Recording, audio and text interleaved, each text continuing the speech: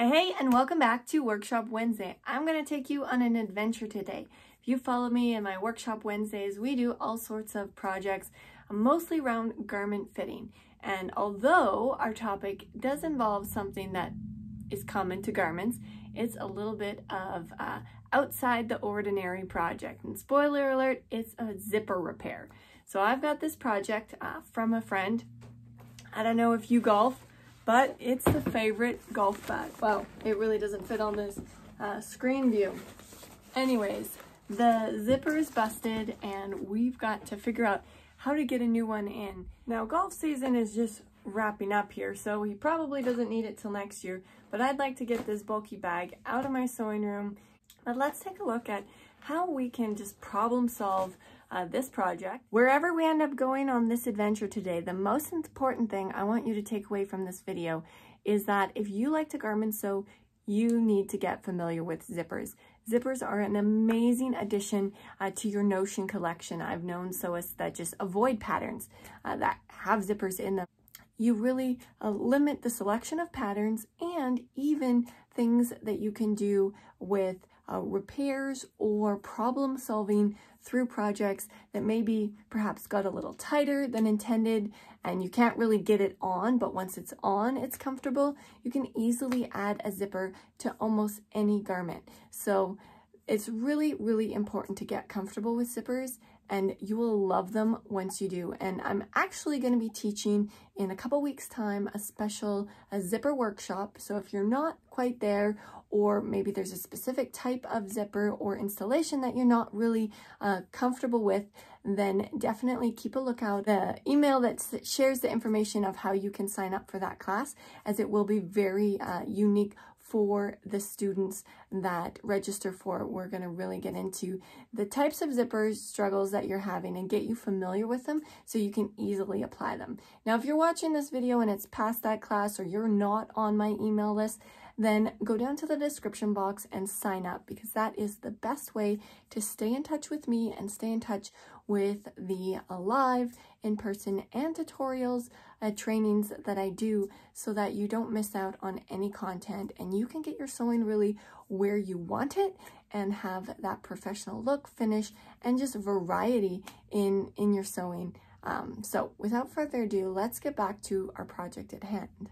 This original zipper was a waterproof zipper, and thankfully we actually don't need to make the next zipper also a waterproof. I ran that past the owner, and he said it's totally fine to have a regular zipper in here. You can see there's like some tape over top of the stitching to just protect it. But what I can also see here, where the zipper is just totally coming apart, is that I can separate the teeth from the actual webbing of the original zipper. So my plan of attack is to just separate the teeth all the way along and then attach our new zipper right to that webbing. So the only real tricky part that I can kind of see right now occurring is getting into this corner. It's quite tight on both sides, as well as the second side, the side that's really attached to the bag, might be a little tricky to get under my machine. I'm just going to use my regular household machine for this one because it has the free arm, so I'm hoping I'll be able to get the bag underneath it easier. The only trick with that is hopefully it's strong enough to stitch through this webbing and the webbing of the new zipper and all of this rubber casing on the outside. So I'm going to just grab this X-Acto knife and remove the teeth from the original zipper.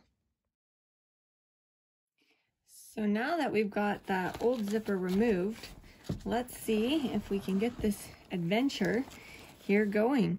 I've got my sewing machine set up with the free arm, the part removed that I can remove, and I also have it here hanging off the corner of my cutting table, so I have a little bit of height and also some extra free movement for this bulky bag. And I'm just standing here right at the end of my machine. Thank goodness I can move this pedal around. I'm thinking I'm not going to be able to twist it all the way up to the beginning, but I can get into about an inch from the top, so that's not too bad if I have to stitch an inch by hand. So the trick is going to be holding this bag while it's transporting through the machine and making sure that the zipper is gonna be straight. So let's give this a go and see what happens.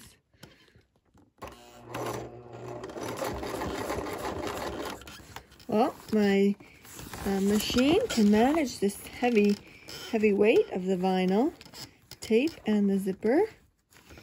I'd like to stitch a little closer though. With this machine, I only have the center needle position or off to the left, so I unfortunately can't get closer to the edge. I also don't have like a zipper foot or something for this machine.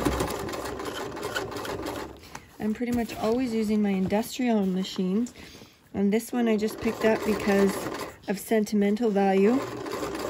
I saw it for 10 bucks at a garage sale, and this is actually the model that I learned to sew on, so of course I had to pick it up. When we get through this tight area, as soon as we get below the bag into the lower portion, I think we'll be kind of home stretch free, but this is a tight corner. I'm like balancing, standing here on one foot. Feel like a flamingo with my other foot on the pedal.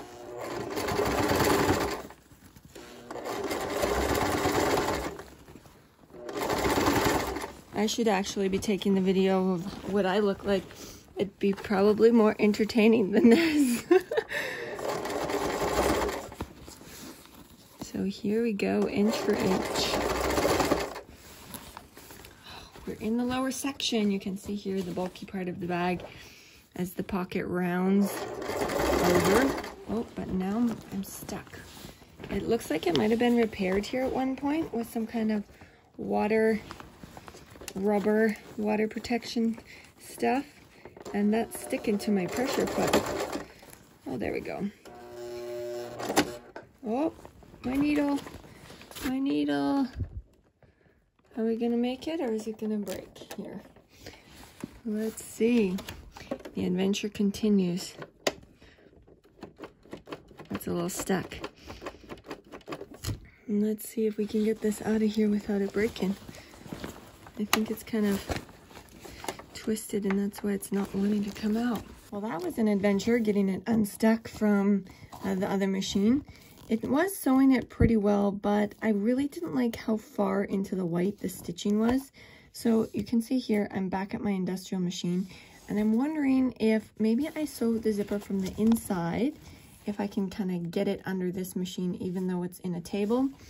The only drawback with this is I can't see what my stitching looks like on this top side as I feed it through, but I'm gonna just try and bump it up real close to the teeth and then gauge my distance from the teeth to catch that back side.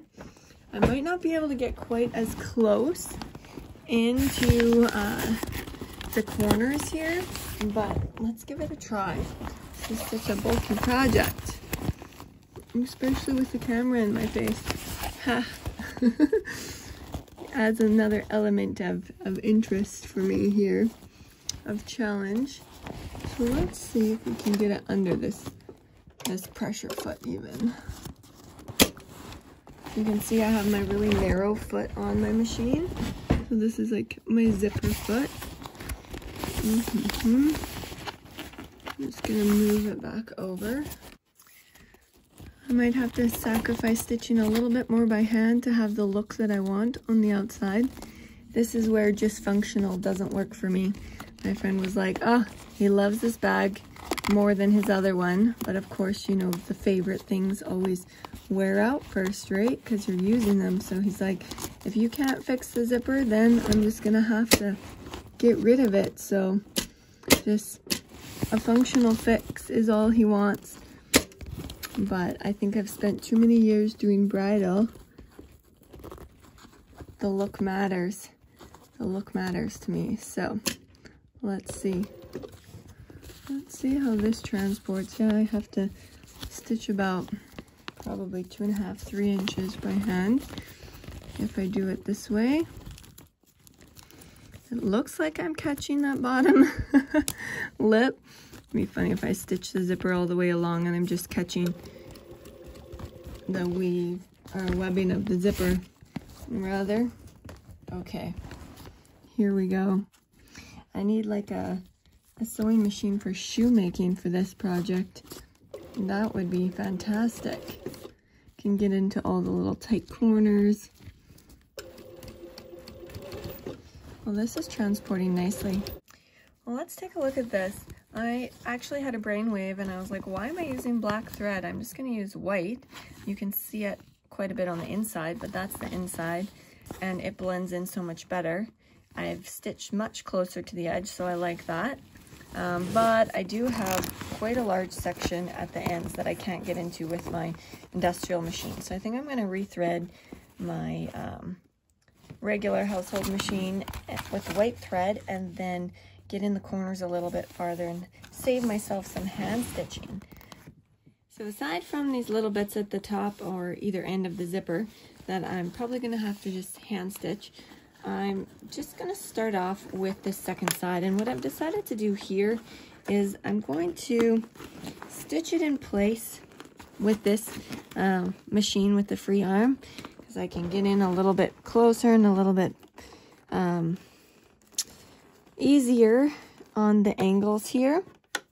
And then I'm going to go back over to my industrial machine since it can stitch closer to the edge of the zipper, because I just don't want there to be so much of a flap hanging around after I've stitched this down, and then try and catch that edge over the main portion. This second half is going to be a little easier because it's kind of the outside flap of the pocket, so it's not as tight up against the big bulky part of the bag. But let's just see how this goes here and keep trucking along. Well, this machine just has a little bit of a struggle with the thickness of this bag. I might not even be able to stitch this. We'll see. Nope, it's stuck already. Well, after getting it unstuck for the third time on that household machine, I'm just gonna pop over and do it here on my industrial. I can get way closer to the top of my zipper this time, so that's awesome, with it being the outside flap. We're just gonna stitch it with this one and see if we even need to bother with the other machine again, because that is just, it just doesn't have the power that this one has. This one just stitches like it's no big deal. It's just a matter of getting stuck at the wrong angle since it's stuck in the table, or this machine doesn't have the free arm. But other than that, this machine sews like a dream. Anything really. Here we go. That second side actually, it didn't go too bad. Although I think I just invented sewing yoga. All the moves you have to do to hold the bag in place while you're stitching and balance everything. It would have been definitely more entertaining to watch me balancing these things rather than my project at hand. But let's take a look. There's a bit of a hole here at the bottom where I couldn't get in, and when we do it up, the zipper's a little loose here at the top. So I'm going to pull out my thimble and stitch this up just by hand. I don't use a thimble very often, but I feel like for this thick rubbery vinyls, I'm going to need that to save my little fingers. But other than that, I'm loving it.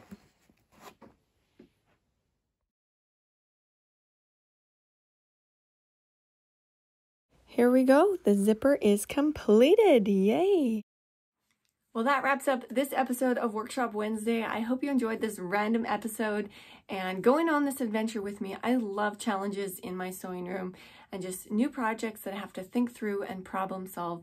But if you're not quite yet there, then definitely reach out and get connected. I'd love to share more about the opportunities of the just classes that you can be involved in, and I'd love to help you get your sewing to a place where you're really confident and independent and you can sew whatever it is that you really want to sew. So reach out to me here, join my Facebook group, DM me, and let's connect. And other than that, take care and happy sewing, and I hope we'll see you again soon on the next episode of Workshop Wednesday.